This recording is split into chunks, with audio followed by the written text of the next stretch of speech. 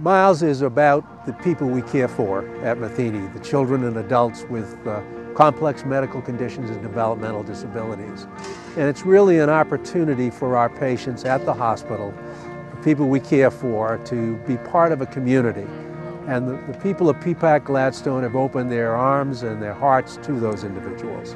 I think what happens at Miles is you see a bunch of kids with great big smiles who love to be talked to. They love to be pushed for the wheelchair race. They love to watch the bikers and the runners.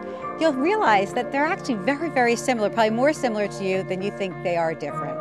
It's my pleasure to be here this morning, and once again CBS 2 is a proud sponsor of the Miles for Matheny, and I know it's a little dreary, just a little. It's not going to dampen our spirits.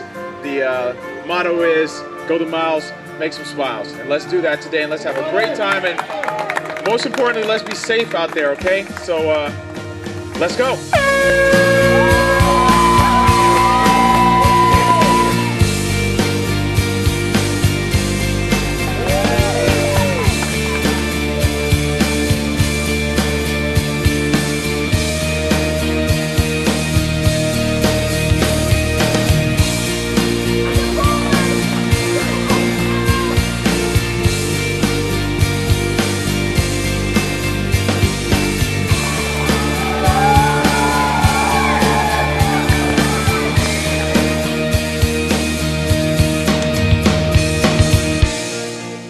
People understand that it's not a question of someone being less fortunate than they are.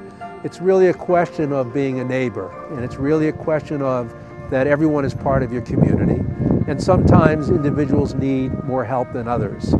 And I think that people realize that the funds we raise today are used to help people in our outpatient clinic, which is the Center of Medicine and Dentistry.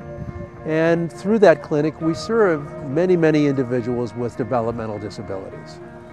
For more information about this event and really about Matheny Medical and Educational Center, please go to milesformatheny.org and our website, matheny.org, as well.